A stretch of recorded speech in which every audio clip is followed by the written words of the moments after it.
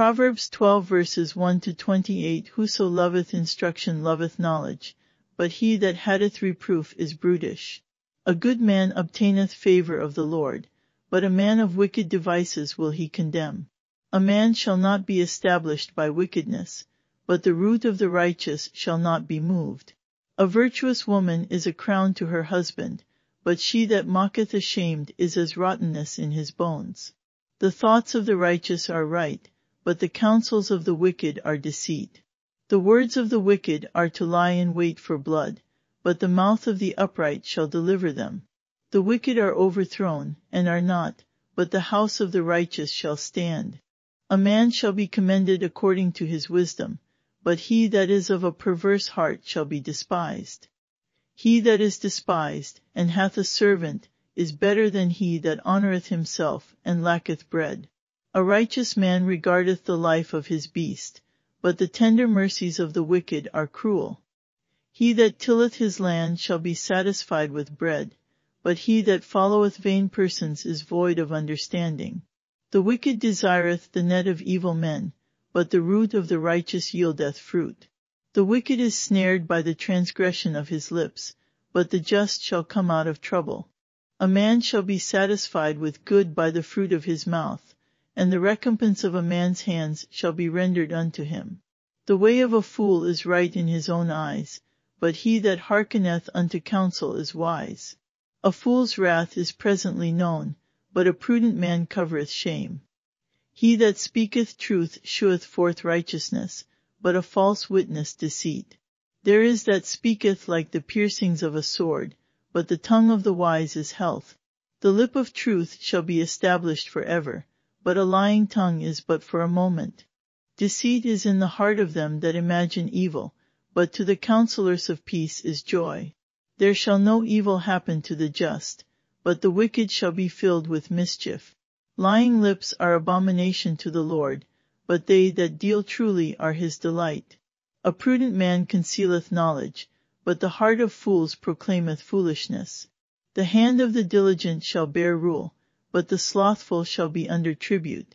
Heaviness in the heart of man mocketh it stoop, but a good word mocketh it glad. The righteous is more excellent than his neighbor, but the way of the wicked seduceth them. The slothful man roasteth not that which he took in hunting, but the substance of a diligent man is precious. In the way of righteousness is life, and in the pathway thereof there is no death. Opening sentence. Proverbs 12 verse 1. Whoso loveth instruction loveth knowledge, but he that hateth reproof is brutish. Finding the theme, making a choice. The overarching theme of the book of Proverbs is about making a choice between two ways. The son who loves God's word will choose the path that leads to righteousness, but the son that hates God's word will choose the path that leads to wickedness. In Scripture, the word love is not a feeling but a choice. The word choose can often be substituted for the word love. God's Son proves who and what he loves by the choices he makes. God has spoken his word, and the strange woman has contradicted it. After pondering the choice between the two, the son must make a decision in his heart, and then yield his body to behave in a way that is consistent with his choice. The word reject can also be substituted for the word hate. Hate is not only a feeling, it is also a choice. Isaiah 53 verse 3. He is despised and rejected of men, a man of sorrows, and acquainted with grief, and we hid as it were our faces from him. He was despised, and we esteemed him not. John 15 verse 18. If the world hate you, ye know that it hated me before it hated you. Romans 9 verse 13. As it is written, Jacob have I loved, but Esau have I hated. God's choice. Romans chapter 9 explains how God showed mercy by choosing one man above another for a particular service. God chose Jacob to serve him, but he rejected Esau while both were in their mother's womb, having not yet done either good or evil. Genesis 25 verse 23, Romans 9 verse 11. Brutish. The biblical definition for the word brutish is foolish, past feeling, carnal, without understanding, and ignorant like a beast. When the brutish son rejects instruction from God, He is choosing a path of ignorance which leads to wickedness. The wise son who chooses to receive God's instruction is choosing the path that will lead to righteousness. Proverbs chapter 12 deals with these contrasting choices and their corresponding rewards. A good man. Proverbs 12 verses 2-3 A good man obtaineth favor of the Lord, but a man of wicked devices will he condemn. A man shall not be established by wickedness, but the root of the righteous shall not be moved. A good man is one who chooses to follow God's instructions instead of walking in his own way. He does not rely on his own goodness, but instead relies on the truth of God to lead him to a good and lasting reward. The wicked man chooses to do works of wickedness, thus losing favor with God. A virtuous woman. Proverbs 12 verse For a virtuous woman is a crown to her husband, but she that mocketh ashamed is as rottenness in his bones. A virtuous woman can be found in Scripture 4 times. 3 are in the book of Proverbs 12:4, 31:10, 29. All of the women mentioned in the book of Proverbs represent Israel, either believing or unbelieving. Unbelieving Israel causes shame as a result of not following God's instructions. The virtuous woman represents believing Israel, who has been made perfect by God's wisdom. Proverbs 4 verse 9 She shall give to thine head an ornament of grace, a crown of glory shall she deliver to thee. Thoughts and words. Proverbs 12 verses 5-6 The thoughts of the righteous are right, but the counsels of the wicked are deceit. The words of the wicked are to lie in wait for blood, but the mouth of the upright shall deliver them. Counsel is the thoughts that reside in a person's heart. Thoughts are the words that have been received into the heart by hearing and believing, whether they are good or evil. The thoughts of a person's heart will be reflected in his walk, and by the words that come out of his mouth. Psalm 81 verse 12 So I gave them up unto their own heart's lust, and they walked in their own counsels. Proverbs 20:5 Counsel in the heart of man is like deep water, but a man of understanding will draw it out. Matthew 12:34 O generation of vipers, how can ye, being evil, speak good things? For out of the abundance of the heart the mouth speaketh. Commended or despised. Being despised is the opposite of being commended. Webster's dictionary defines commend as worthy of notice and regard, to entrust, favorable notice, and to make acceptable. A wise man speaks and acts based upon the wisdom that is in his heart, and he is commended for it. The wicked man speaks and acts based on the perverted wisdom in his heart, and he is despised because of it. Proverbs 12 verses 7-8 The wicked are overthrown, and are not, but the house of the righteous shall stand. A man shall be commended according to his wisdom, but he that is of a perverse heart shall be despised. Jesus told a parable about a man whose house was overthrown because he despised and rejected the word of God. Matthew 7 verses 26-27 And every one that heareth these sayings of mine, and doeth them not, shall be likened unto a foolish man, which built his house upon the sand, and the rain descended, and the floods came, and the winds blew, and beat upon that house, and it fell, and great was the fall of it. The word received equals the work accomplished. Proverbs 12 verses 9-14 He that is despised, and hath a servant, is better than he that honoureth himself, and lacketh bread. A righteous man regardeth the life of his beast, but the tender mercies of the wicked are cruel. He that tilleth his land shall be satisfied with bread, but he that followeth vain persons is void of understanding. The wicked desireth the net of evil men, but the root of the righteous yieldeth fruit. The wicked is snared by the transgression of his lips, but the just shall come out of trouble. A man shall be satisfied with good by the fruit of his mouth, and the recompense of a man's hands shall be rendered unto him. What the son believes will be reflected in his behavior. The son who despises God's instructions will lack bread because he refuses to labor. Proverbs 6 verse 9, 20 verse 4, 21-25. The righteous son will take care of his oxen because he needs them to work the field. A diligent son chooses to follow the plow. The wicked son thinks he is too honorable to labor. He chooses to follow vain persons because he is unwilling to work, and he is looking for a shortcut to quick gain. This passage refers to both physical and spiritual gain. Bread obtained by labor is literal food for the son, but bread is also symbolic of the spiritual treasure of the Word of God. Hearing and speaking. Proverbs 12 verses 15 to 23. The way of a fool is right in his own eyes, but he that hearkeneth unto counsel is wise. A fool's wrath is presently known, but a prudent man covereth shame. He that speaketh truth sheweth forth righteousness, but a false witness deceit. There is that speaketh like the piercings of a sword, but the tongue of the wise is health. The lip of truth shall be established forever, but a lying tongue is but for a moment. Deceit is in the heart of them that imagine evil, but to the counselors of peace is joy. There shall no evil happen to the just, but the wicked shall be filled with mischief. Lying lips are abomination to the Lord, but they that deal truly are his delight. A prudent man concealeth knowledge, but the heart of fools proclaimeth foolishness. The wise son chooses to listen to his father's counsel, and he knows both when to speak and when to be silent. The words he speaks are true, and they bring healing to those who hear him. His actions delight his father and bring himself joy. The foolish son chooses to reject his father's counsel, and he fails to govern the words that come out of his mouth. He speaks lies that cause harm to those around him, and thus suffers the consequences of his own choices. A diligent man.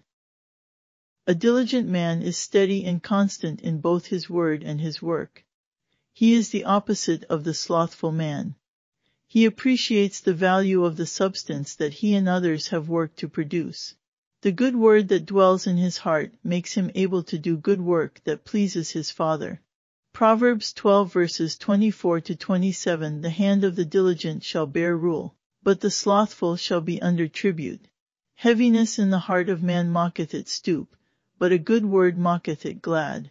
The righteous is more excellent than his neighbor, but the way of the wicked seduceth them. The slothful man roasteth not that which he took in hunting, but the substance of a diligent man is precious.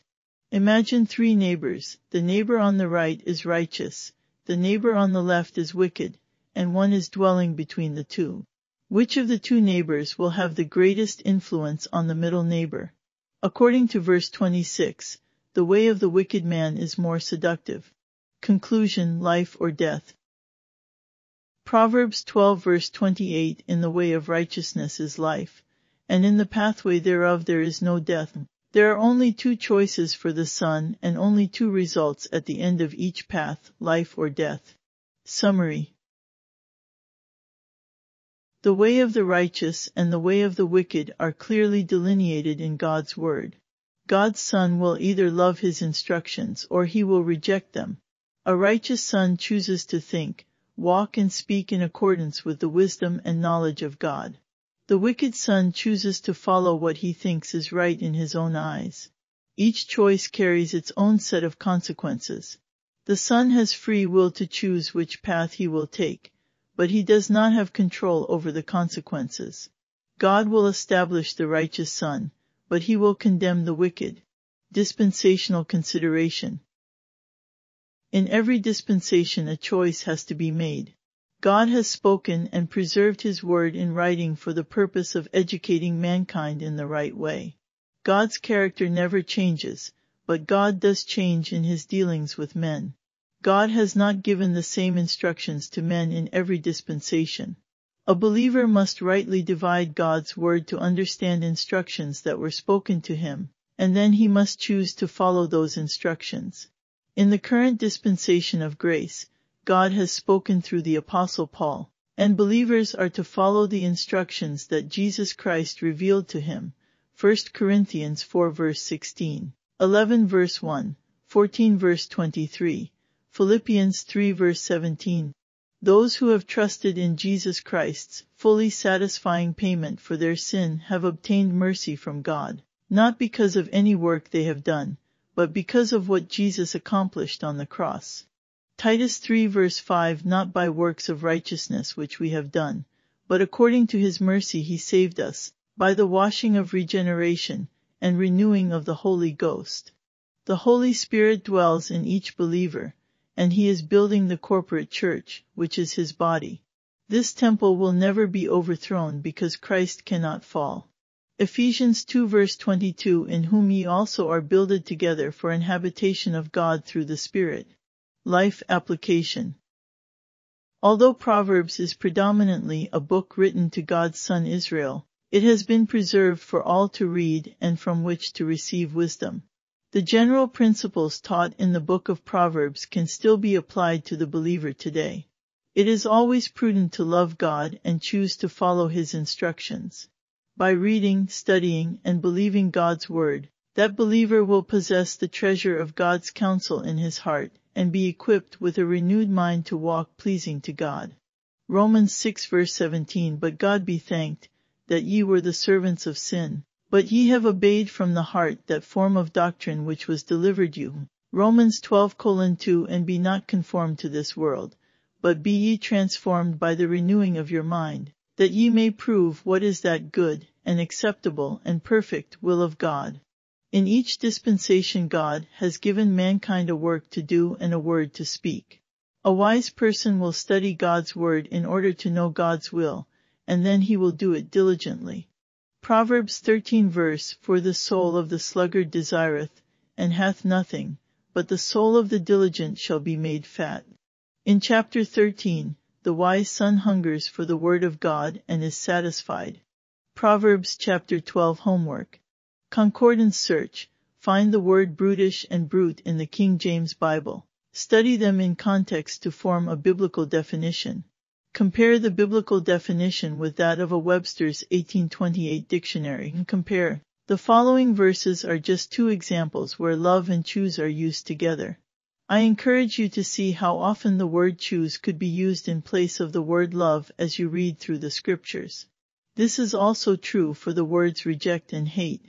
Deuteronomy 7 verse 7, the Lord did not set his love upon you, nor choose you, because ye were more in number than any people, for ye were the fewest of all people. Psalm 78:68, but chose the tribe of Judah, the Mount Zion which he loved. John 15:19, if ye were of the world would love his own, but because ye are not of the world, but I have chosen you out of the world, therefore the world hateth you. Concordance search. A good man is found 12 times in the King James Bible. The first time it is used is 2 Samuel 18 verse 27, where it is associated with good tidings. When the Bible says, there is none that doeth good, as in Psalm 14, Psalm 53 and Romans 3 verse 12, it is referring to man's sin nature. By studying these 12 references to a good man, we can understand what type of character a good man possesses. Make a list of these characteristics in your notes. Concordance search. Search for the word virtuous in the King James Bible. Ruth is the only specific woman called virtuous in the Bible. This is especially interesting because she was a Moabite, a descendant of Lot, Abraham's nephew, and became part of the genealogy of Jesus, Matthew 1 verse 5. What do we know about Ruth that would characterize her as virtuous? She completely submitted herself to the God of Naomi's people, Ruth 1 verse 16. The biblical definition of a virtuous woman is a wife who walks in the wisdom of God. We know from Proverbs 31 verse 10 and Job 28 verses 12 to 18, that such a woman did not exist in the land of the living at the time those books were written. Study the word virtue to learn more about this quality, and consider that Jesus Christ and his word is the source of all virtue. All scripture points us to him. Consider the wife that mocketh ashamed is as rottenness in her husband's bones. Proverbs 12 verse 4. Adam said regarding Eve, this is now bone of my bones, and flesh of my flesh. Genesis 2 verse 23. I recommend a concordance search for bone and flesh, to understand that this phrase does not simply refer to literal bone and flesh, nor does it refer only to a husband and wife. It means my kindred or my brethren. This gives deeper meaning to this passage. Ephesians 5 verse 30, for we are members of his bone, of his flesh, and of his bones.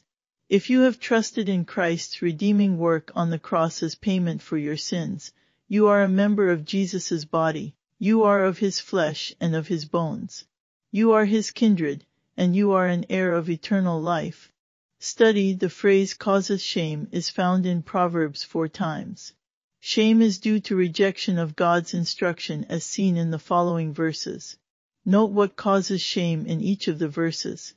Proverbs 10 verse 5, Proverbs 13 verse 18, Proverbs 19 verse 26, Proverbs 28 verse 7, Proverbs 29 verse 15. Concordance search. Find the words counsel and heart as used together in a King James Bible. Study the context of each use to understand how they are linked together, and how God will judge man based on what is in his heart. Notice the choice between the counsel of man and the counsel of God. It is important to fill our thoughts with the truth of God's word instead of man's wisdom. Concordance search. Find the word commend in a KJV. Read through these references to get a biblical definition of the word. Compare your definition to that of Webster's 1828 dictionary. Consider, the following verses describe the slothful son. Proverbs 6 verse 9, 20 verse 4, 21-25. Read through these verses and record his characteristics in your notes. Read Deuteronomy 8 verse 3, Matthew 4 verse 4. Luke 4 verse 4 and John 6 verses 35-51 teaches that the Word of God, Scripture, and the Word of God, Jesus Christ, is the bread of life. Overview. In chapter 12, there are two types of men and women described by their actions or lack thereof. As you study through the book of Proverbs, consider making similar lists of contrasting traits in your notes. A good man versus a wicked man, a wise man versus a fool, a righteous man versus the wicked, a working man versus a slothful man, a prudent man versus a fool, a diligent man versus the slothful, the just man versus the wicked, a right-speaking man versus a false witness, a virtuous woman versus she that mocketh ashamed.